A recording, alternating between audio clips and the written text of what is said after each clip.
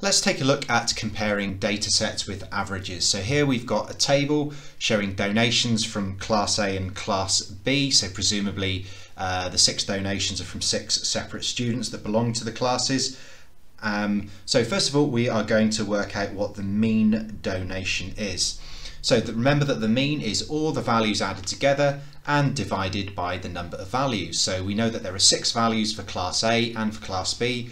So for Class A, we're just going to add them up. 2 plus 6 plus 5 plus 200 plus 1 plus 10. That comes to 224, and we're going to divide that by 6. So for Class A, the mean is £37.33p. We're going to do the same for Class B, and that's 8 plus 10 plus 12 plus 9 plus £7.50 plus 8, and we're going to divide that by 6, and that comes to £9.08.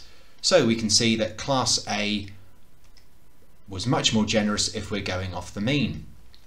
So let's look at the median. So the median is the middle value when we put them in ascending or descending order. So let's put Class A in ascending order. So £1, £2, 5, 6, 10, 200. So the middle means we just need to chop off the edges and the new edges. So the median rather is going to be halfway between £5 and £6. So that is going to be £5.50. Let's do the same for B. So it goes 8, 8, 9. Missed out the 750, but that's okay. I can just stick it at the front there. 10 and 12. Again, let's chop off the right and the left. And again, so what's halfway between £8 and £9 is £8.50. So if we're going off the median, then Class B is more generous. Looking at the mode, well, in Class A there is no mode because there is no value that repeats itself, which makes this a bit of a stupid question. You'd never be asked this in a real test. And for Class B, the mode is £8 because that appears twice. So what we can see from this set of data is the advantage and the disadvantage of going with the mean versus the median. Now, with Class A, the problem with taking the mean is this donation of £200 massively boosts the mean.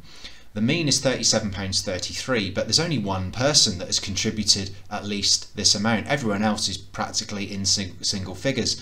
But because this person's so crazily generous, it's hugely affected the mean. So you could say that the median is a better estimate for the average here because it excludes the £200 value, which is an outlier. And an outlier, the definition of an outlier is just any value that is sort of massively out of sync with all the rest.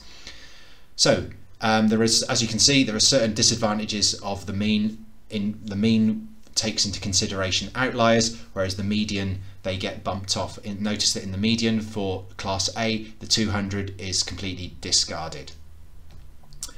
Now we're comparing data sets with range. So the range is the difference between the highest and the lowest value. So this is the number of bullseyes hit in 10 minutes. So we go from 0 to 32. So the range is 32. Now for Class B, the range is 21 take away 9, and 21 take away 9 is 12. Now the more consistent class is the class with the lower range. Low range equals consistent, a massive range equals not very consistent at all. Class A were not very consistent, their numbers are all over the place. There's this guy here who's amazing at hitting the bullseye, and this person here completely hopeless. Whereas in Class B, there's, the numbers are much more consistent, and that's proved by the range. So the range is less for Class B, so Class B were more consistent.